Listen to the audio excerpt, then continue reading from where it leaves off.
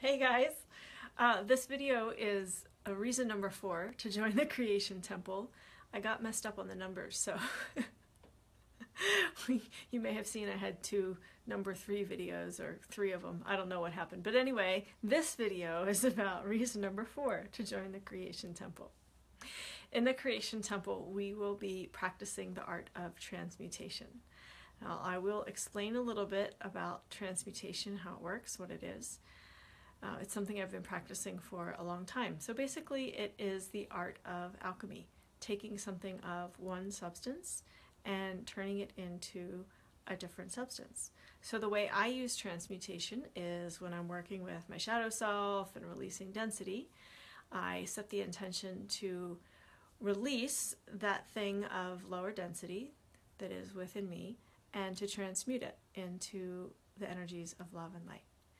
And then I can integrate those energies of love and light, because what happens when sometimes we try to release something, if we aren't transmuting it, we can reintegrate that thing we're releasing, and we don't really get too much further along on our path.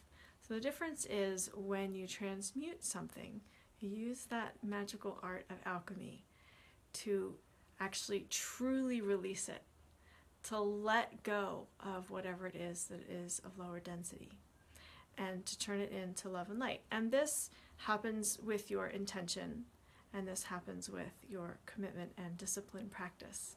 So just for an example, if I have something, let's just say I have some sadness that I've been holding on to.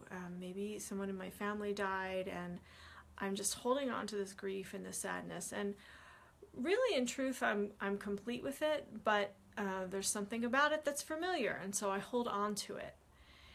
Well, if I set the intention to release and transmute it, what I can do is truly release that sadness from my being, and then I can actually turn that sadness into love and light energies.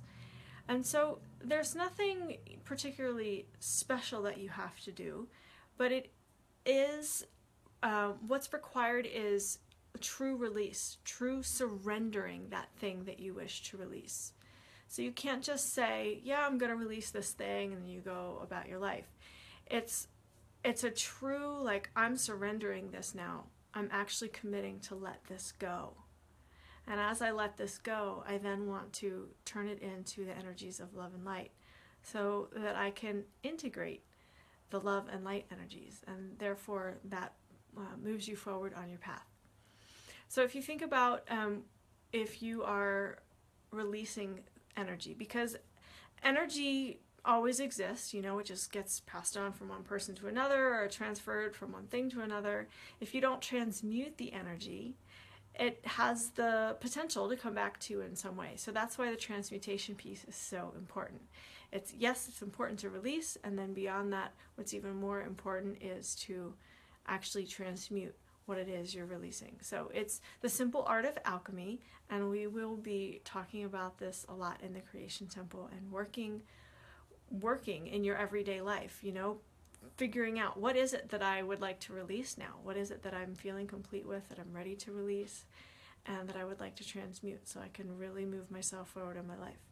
So like I said, I've been practicing this for a long time, and it's really, truly served me. There are so many things that used to hold me back. There are so many things that used to plague me, and especially because I'm a deep feeler, there are things that used to really get under my skin, really affect me, that honestly don't affect me anymore, and it's been a beautiful journey. So it's something really important that we need to be practicing if we are on our ascension paths in a committed, disciplined way. We'll be talking about that and so much more in the Creation Temple. So reason number 4 to join the Creation Temple is to practice with your soul family your release and transmutation skills.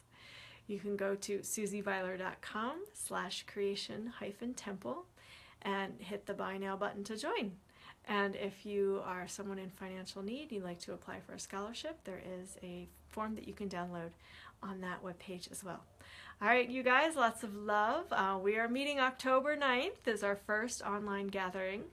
So if you want to be part of that first gathering, I was able to open up some more spots actually, so I'm really excited about that because we completely filled it up. But I worked a little magic and there are now more spots available. So whoever wants can join if you're feeling called. All right, lots of love, you guys. I'll see you in the next video.